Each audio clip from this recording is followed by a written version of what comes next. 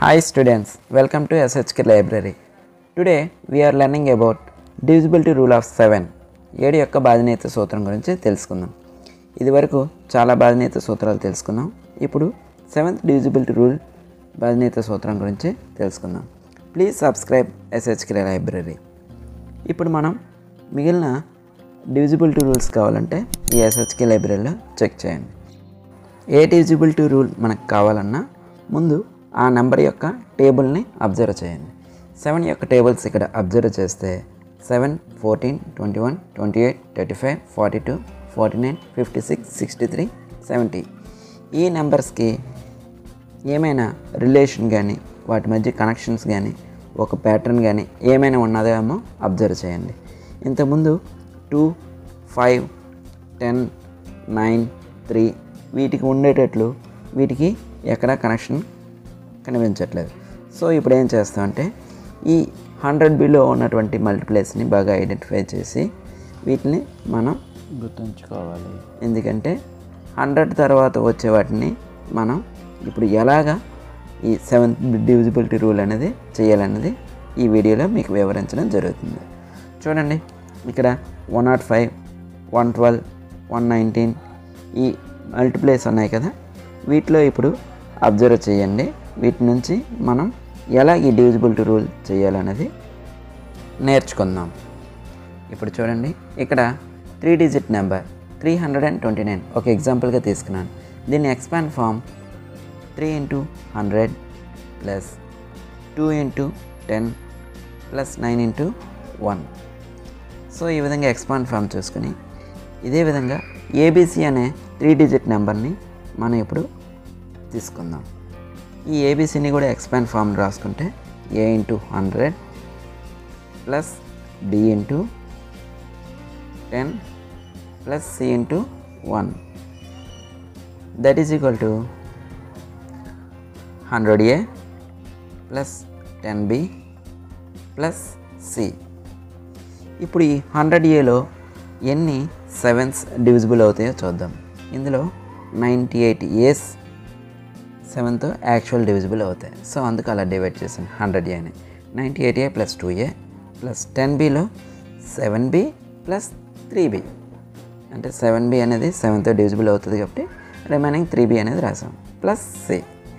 ఇప్పుడు 98A 7B ఈ రెండు 7తో డివిజిబుల్ అవుతున్నాయి కాబట్టి ఈ రెండింటిని ఒక దగ్గర రాసుకుందాం.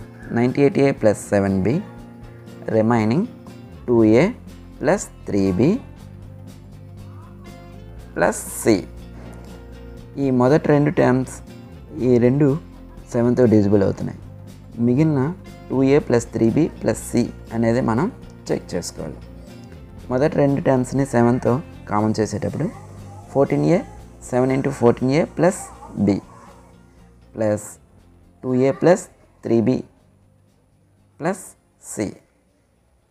ఇక్కడ చూడండి, 7 × 14A ప్లస్ B ఇది యాక్చువల్గా 7తో డివిజిబుల్ అవుతుంది. సో రిమైనింగ్ మనకి ఏ పార్ట్ ఉన్నదో అది 7తో డివిజిబుల్ అయితే అప్పుడు ఏబిసి అనే నెంబరు కంప్లీట్గా 7తో డివిజిబుల్ అవుతుంది. 2A plus 3B plus C అనేది ఇప్పుడు మనం చెక్ చేసుకోవాలి. ఇది 7తో డివిజిబుల్ అయితే ఏబిసి అనే నెంబర్ 7తో డివిజిబుల్ అవుతుంది. ఇప్పుడు మనం ఒక ఎగ్జాంపుల్ తీసుకుందాం. 3 డిజిట్ నెంబర్ ఒకటి తీసుకుందాం. 329 మీదనే ఉంది కదా, అదే తీసుకుందాం. 329ని 2A plus 3B plus C ఈ ఫామ్లో రాసుకుంటే దాని వాల్యూ ఎంతో చూద్దాం. 3 × 2 × 3 రైట్, ప్లస్ B ప్లేస్లో 2 ఉంది కాబట్టి 3 × 2, C ప్లేస్లో 9 ఉంది కాబట్టి plus 9. So that is value 6 plus 6 plus 9 that is 21. So 21 is divisible by 7. So 329 అనేది యాక్చువల్ డివిజిబుల్ బై 7 అవుతుంది. నెక్స్ట్ మనం ఇంకొక ఎగ్జాంపుల్ని తీసుకుందాం. 458 తీసుకుంటే ఇందులో ఏ ప్లేస్లో 4 ఉంది, B ప్లేస్లో 5 ఉంది, C ప్లేస్లో 8 ఉంది. 2 × 4 ప్లస్ 3 × 5 ప్లస్ 8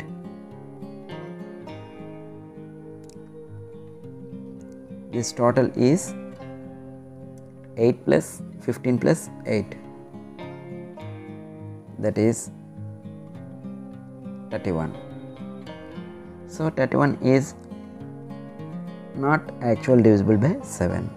మనకి రిమైండర్ 3 ఉంటుంది. సో ఈజ్ 458 అనేది యాక్చువల్ డివిజిబుల్ కాదు 7తో.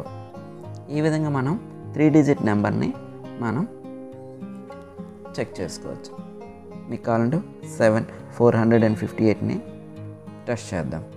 7 6 42, నెక్స్ట్ 3 8 బ్యాలెన్స్ ఉంది, 7 5 35, so we got 3 reminder. So 458 is not actual divisible by 7. 329ని కూడా ఒకసారి చెక్ చేద్దాం.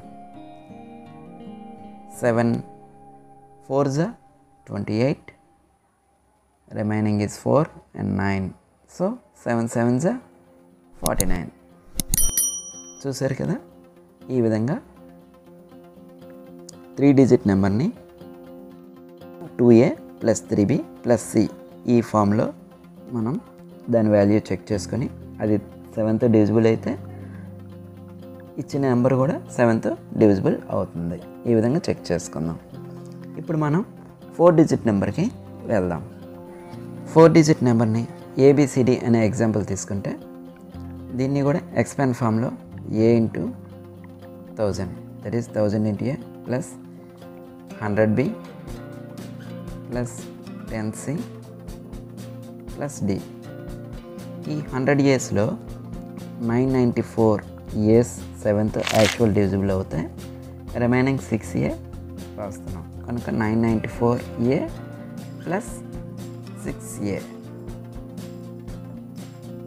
100bలో మనం ఇదివరకు అనుకున్నట్టు 98b's plus 98b plus 2b అలా డివైడ్ చేస్తాం.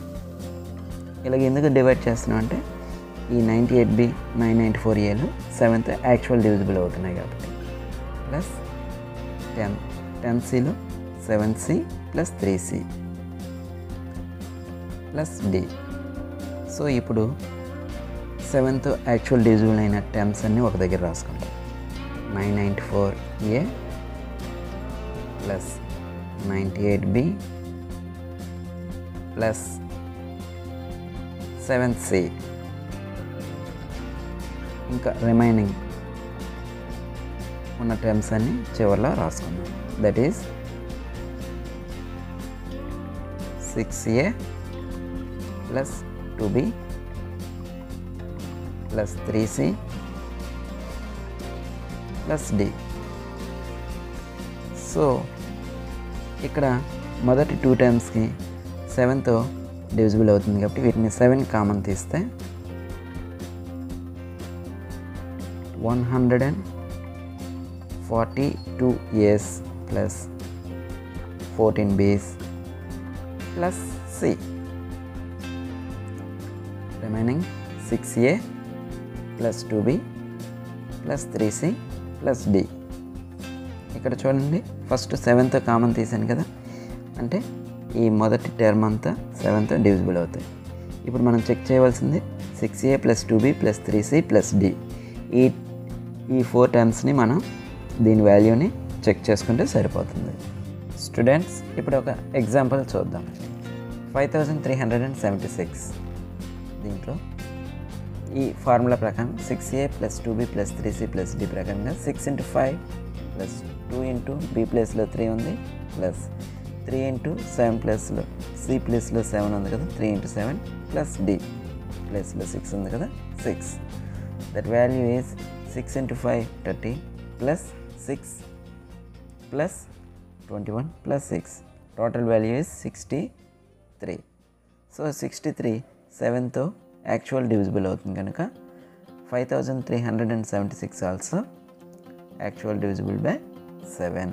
ఈ విధంగా మరికొన్ని నెంబర్స్ని మీరు చెక్ చేయండి. ఈ విధంగా మనం 5 డిజిట్ నెంబర్ని కూడా ఇప్పుడు మనం ఈ ఎక్స్పాండ్ ఫార్ములా రాసుకొని మరలా 7th డివిజిబుల్ అయినవన్నీ టర్మ్స్ అన్ని పక్కకు రాసుకొని రిమైనింగ్ టర్మ్స్తో ఒక ఫార్ములాని మీకు మీరే క్రియేట్ చేసుకోండి. ఓకే, ఇక్కడ మీకు ఒక ఎక్సర్సైజ్ ఇవ్వడం జరుగుతుంది. దీన్ని మీరు చెక్ చేసుకుని చేయండి.